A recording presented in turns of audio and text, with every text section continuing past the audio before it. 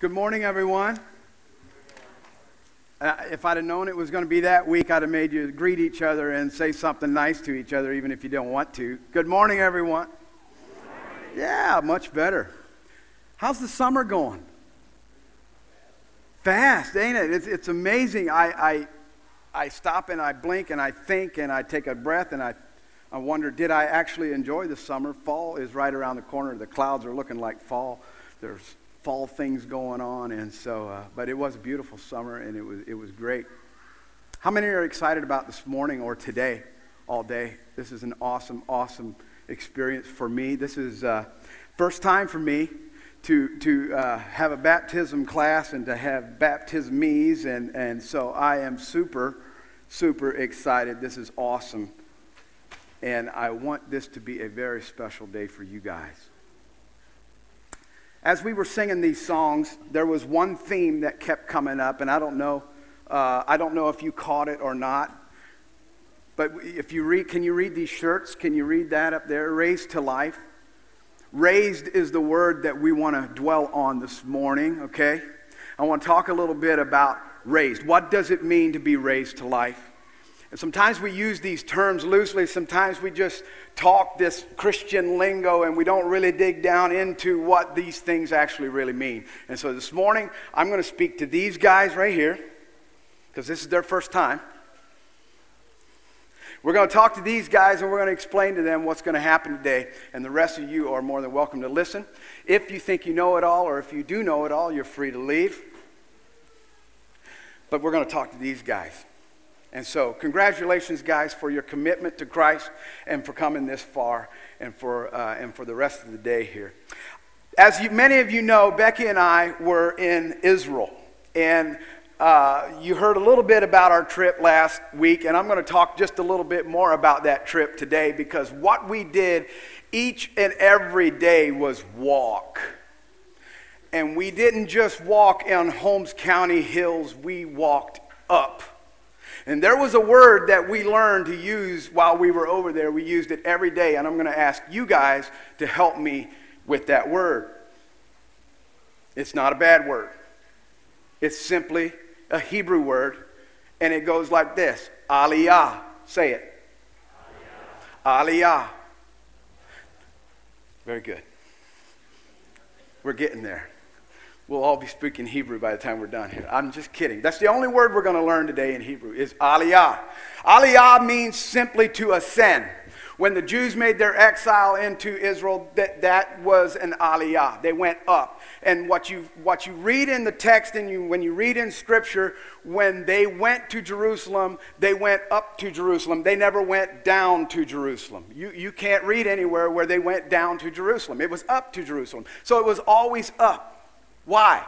Some scholars think, well, the center of the world is Israel, and if you went there, that the center of Israel is then Jerusalem, and if you went into the center of Jerusalem, that the Temple Mount would be the center of that. And every time they went there, they were going up. They went down to Egypt, back to their old life, or if you wanted to talk about their old life, the life that they had of slavery and the life that they had of wilderness, they went down to that, but they always went up to Jerusalem. Very interesting. And so as we were traveling around on these mountains, now these aren't just, I told you before, these aren't hills. The first mountain that we went up was Mount Timnah. Now that mountain there was, it was 112 degrees that day, so we didn't make it too far, but the park actually closed. It was Timnah Park. It closed at 1 o'clock. The next time that we went to the Aaron's mountain, where Aaron was supposedly died. That mountain, let me look just so I get it right, was 4,780 feet up. Aliyah. All the way up. Remember we talked about it a little bit last, but that was all the way up. And so we got up there, and the view up there, honestly, I couldn't tell you because I personally didn't make it to that one. But the next one was Mount Nebo. That one I made. That one was 2,680 feet up. And I want to tell you that God, as I was walking through, and as I'm unpacking some of the things that we did on that, tell him I'll be done in about a half hour, whoever that was.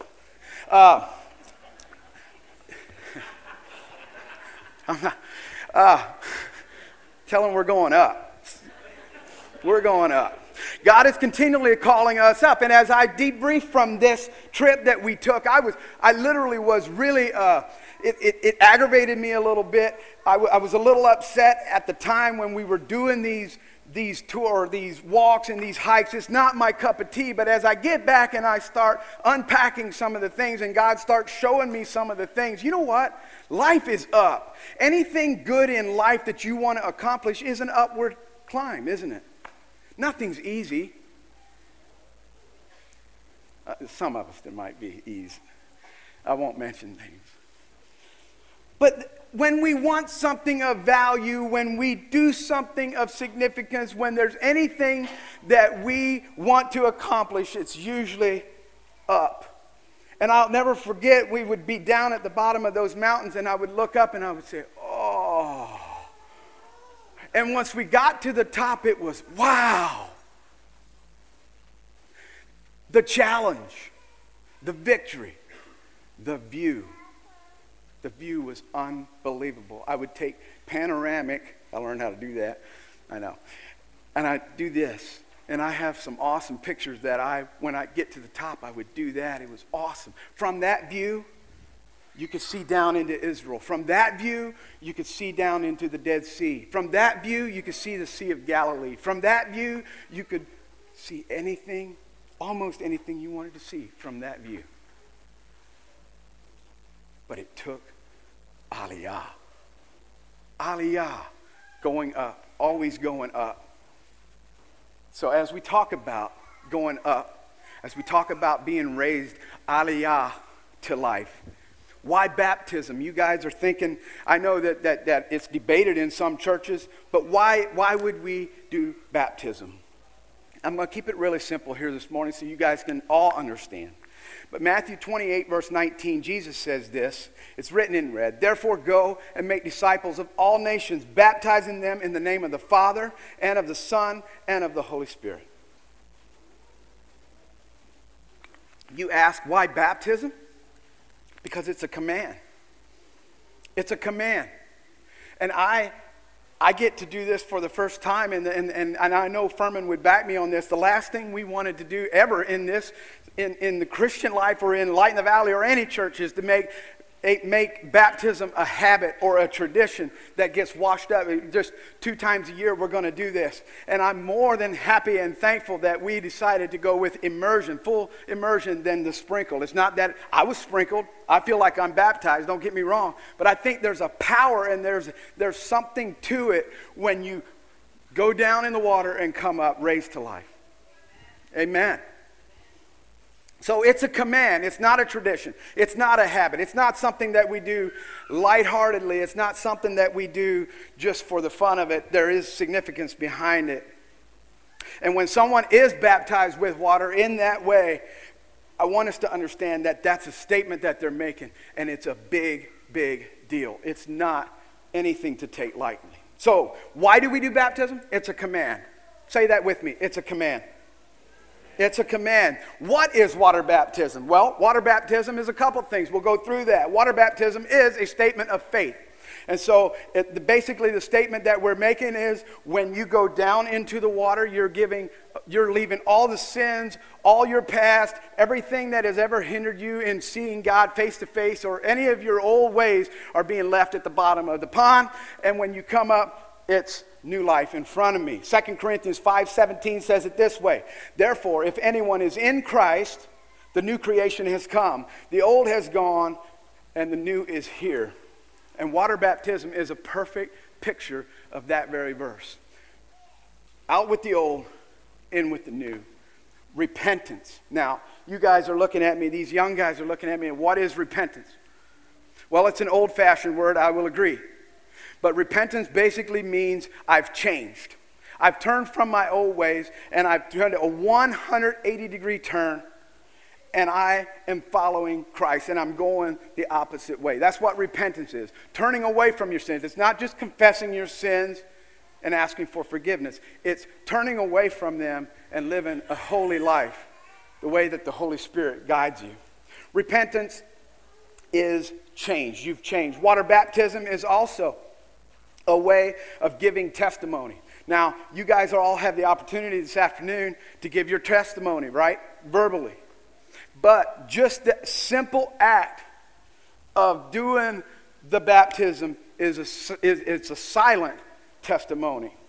It's making a public statement about what's going on inside. I was taught that the Christian lingo that I learned when I was a kid was it's an outward symbol of an inward cleansing. And it is. That is what it is. But it's actually just doing something symbolic of being cleansed. Okay? So it's a way of giving a testimony without ever saying a word. It's a public profession about something deeply personal and internal that's going on.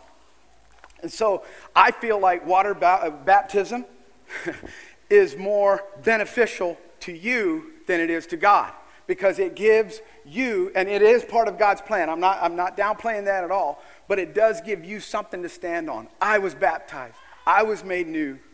My life was made new through Christ and through the act of baptism. Water baptism helps you grasp the reality that the old you has died. Water baptism is a confession of what Jesus means to you. And what I like about baptism, for me, it's a specific date. August the 20th, 2017 is a date that all of you guys can stand on and say, I was baptized on that day. It's a specific date. It's a specific time. The way we're doing it today out at Gabe and Linda's Pond is very unique and it's very special. And I trust that it's something you guys will never forget, because life is going to start happening. And this date is something you can always point back to. I know September the 7th, Becky and I celebrate 20 years of marriage. We had an aliyah to get there, right? None of you did. Good. We did. And I'm here to tell you that when you break through one barrier and you're going to have to go through another, and you're going to have to go through another. It is aliyah the whole time that you live on this earth. It's an upward climb each and every day. And so my suggestion to you is that you have God and you have Jesus to help you with those aliyah moments. Because if you're doing it on your own, you'll wear out. The one mountain that I climbed, I drank 6 liters of water and ran out. And I had to have help, or I wouldn't have made it off that mountain. I was dehydrated. It was bad experience. We won't talk about it anymore. By the way, every birthday we have is an aliyah, right? We have 3 today. We're just going to take care of this right now. If you could bring Giada over here to Viola, and Velma, if you could come up. Just right here. I won't make you come up. Right here. We want to get a picture of this. 3 awesome birthdays and a little age gap between them. Not much. So we've got Giada, we've got Viola, and we have Velma. Happy birthday. So I'd like to sing happy birthday for you. It's aliyah. It's another year. You've climbed up, right? Or did you go down? Okay. So, Robert, if you got that, let's sing happy birthday. You guys ready? Happy birthday to you. Happy birthday to you. Happy birthday. Pick one. There you go.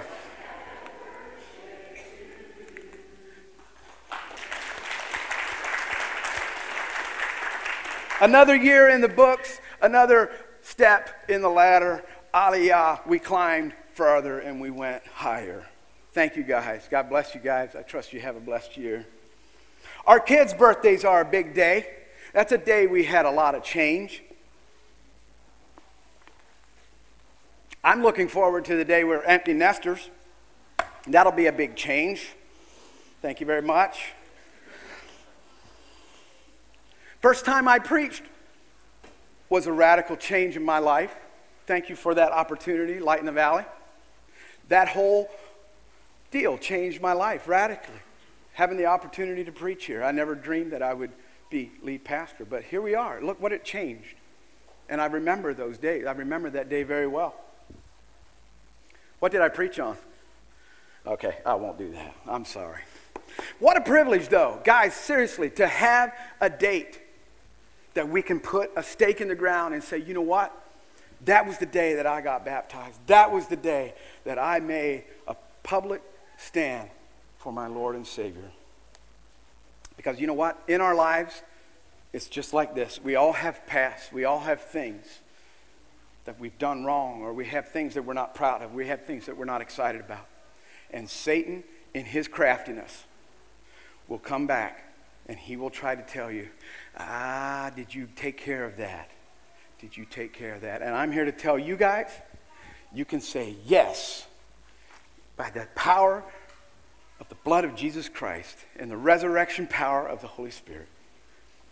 On August the 20th, 2017 is my day that I started my Aliyah. The old man was buried and everything became new. What a powerful tool that we have by this act of baptism. I think God must have known what he was doing by ordaining something like this. Water baptism is a point of separation. That dividing point is from what was old and what was new. It's drawing a clear line between the old life and the new. And it gives us great cause to celebrate. And I trust that we can clap, and I trust that we can have fun and sing and shout today when we get over to the pond for these guys for starting their walk with Christ. There's lots of examples in Scripture of water baptism, but there's only one that I really want to focus in on. There's two, but the main one is Jesus. Why was Jesus baptized? And I know, you know what, I know there's debates. I've heard of people that didn't want to get baptized because they didn't want their hair to get wet in front of the... But if it was important enough and significant enough for Jesus to be baptized, isn't it important enough for us? And I say that because Jesus was sinless. He had no sin.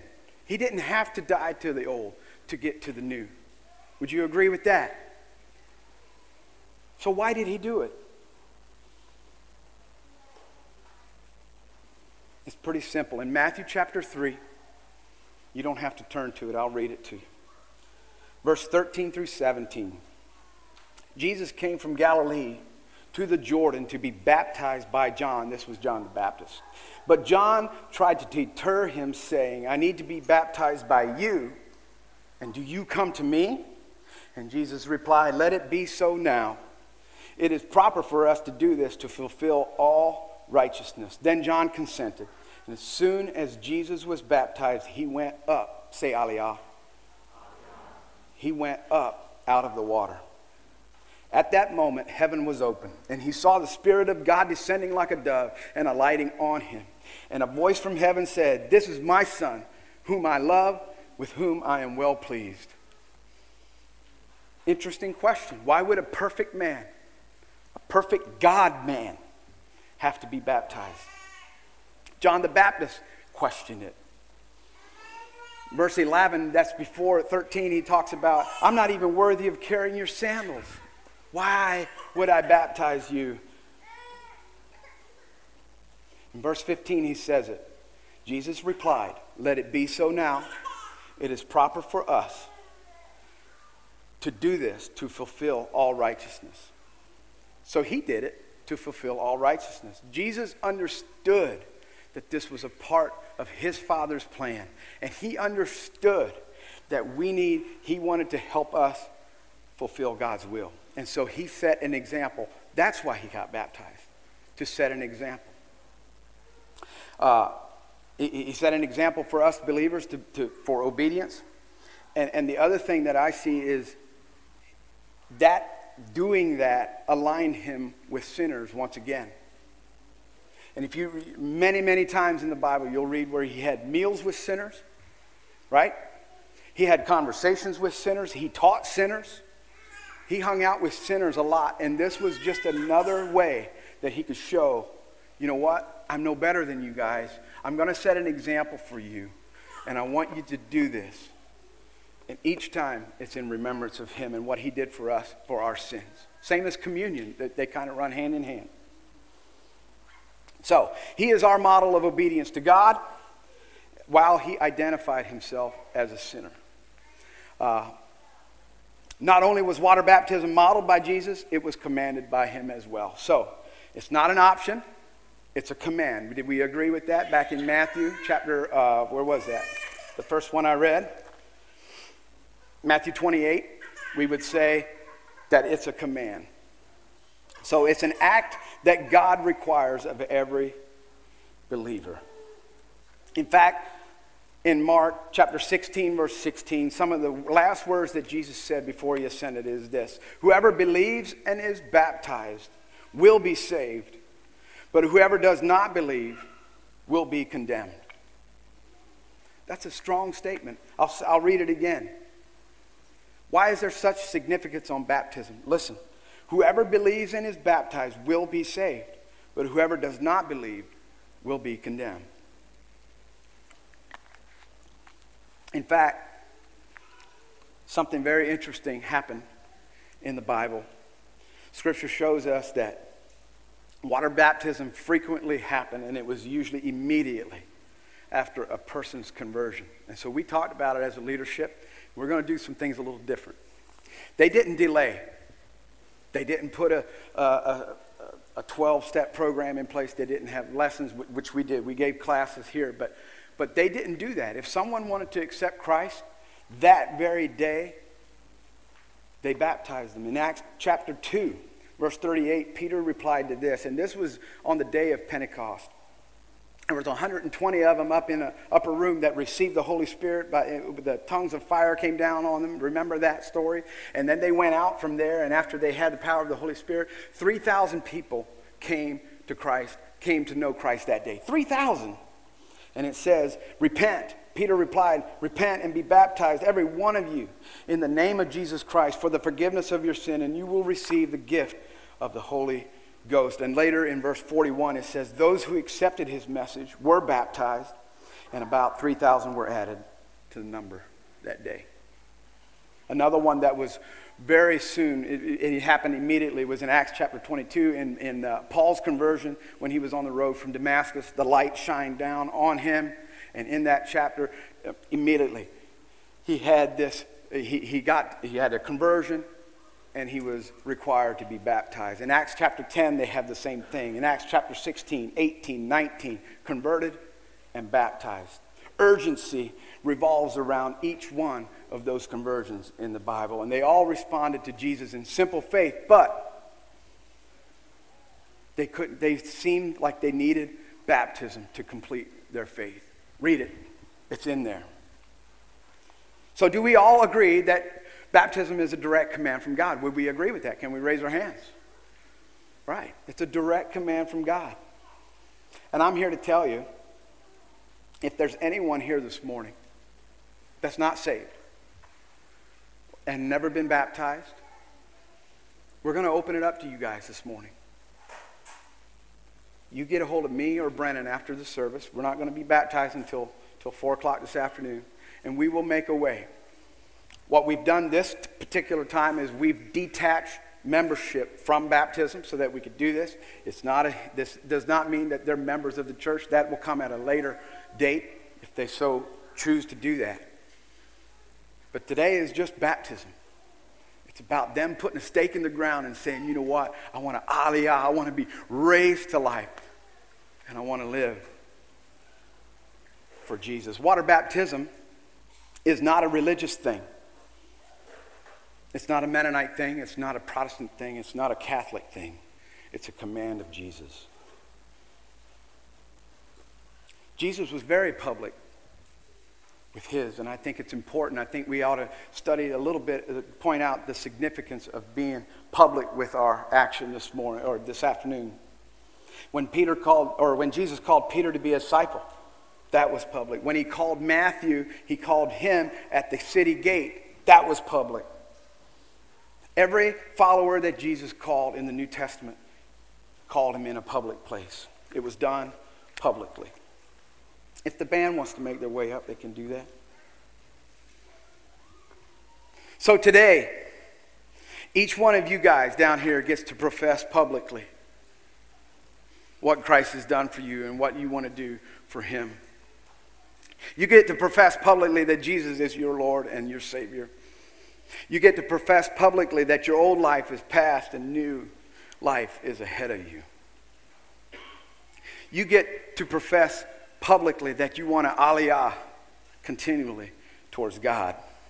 There's something powerful that's going to happen in your life this afternoon. Something very powerful. We're going to baptize each and every one of you by immersion. And that is basically, we're going to take you, bend you back. You're going to die to old self. All the things the nasty things, the lies that you've said, the mean things you've said to other people, the things that you took without asking. All of those things get left at the bottom of the pond. And as we come up, it'll be Aliyah. Colossians 2, chapter 2, verse 12 says this, that you're buried with him in baptism. And we're resurrecting to new life in Christ. I'd like to think that God is calling us up. It's a continual Aliyah. It's a continual climb to the top. Up out of darkness, up out of depression, up out of anxiety, out of bad relationships, inappropriate relationships, up out of financial bondage, up out of sin, to a life of victory. That's what baptism means. Today, August the 20th, 2017, it's your date to start your upward journey. So God bless you guys. I'm super excited for this afternoon. It's going to be an awesome time. You guys excited? You guys excited? Let's give these guys a hand.